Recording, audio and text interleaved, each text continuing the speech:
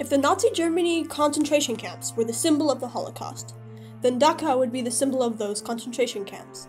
Established in an empty World War I munitions factory on March 10, 1933, Dachau was the first concentration camp established by the Nazis. 12 days later, on March 22nd, that concentration camp would be filled for the very first time, beginning a series of horrors that would last for over a decade.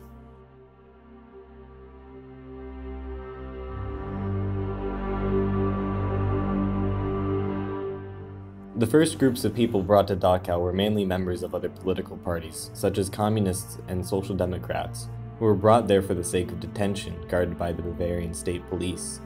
The state police didn't have control for long though, as on April 11th, the Nazi German paramilitary group, the SS, took control over the camp, with Theodor Eicke being appointed organizer of the camp. It was clear that Eicke would be incredibly influential over the concentration camp system, establishing detailed regulations for those living in the camps. These regulations allowed the camp to be used for an additional purpose of training SS soldiers, where soldiers would be desensitized and molded into seeing those with different ideologies as less than human. This system became so effective that once Eicke was promoted to the general inspector of all concentration camps, he implemented the Dachau system as the basis for all camps in Nazi Germany. Over time, the demographic of the prisoners in Dachau became more diverse, including homosexuals, Jehovah's Witnesses, and of course, Jews.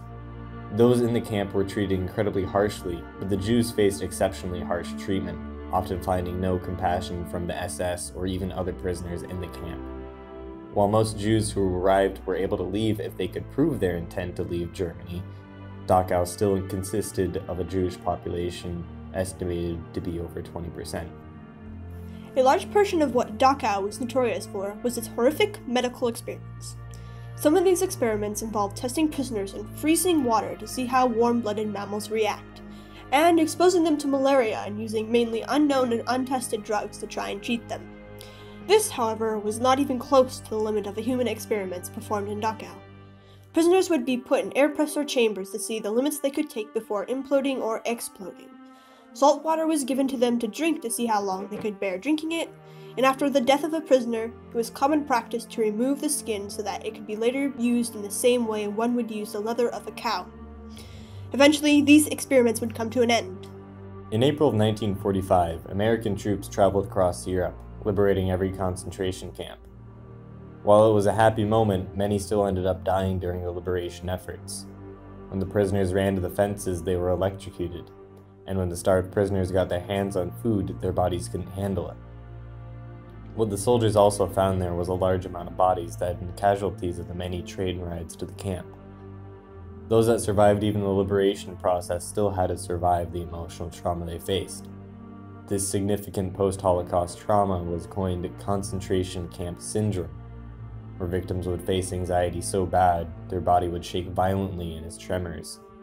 Making connections to other people for many sufferers became nearly impossible, leading to people having troubles trusting even their own family. Overall, Dachau is a place that truly reflected the more horrific side of World War II. It reveals how truly inhumane people can be to those who have been dehumanized and degraded into something that was seen as lesser. 200,000 people passed through the camp, and many of them who were Jewish were sent off to die in other camps.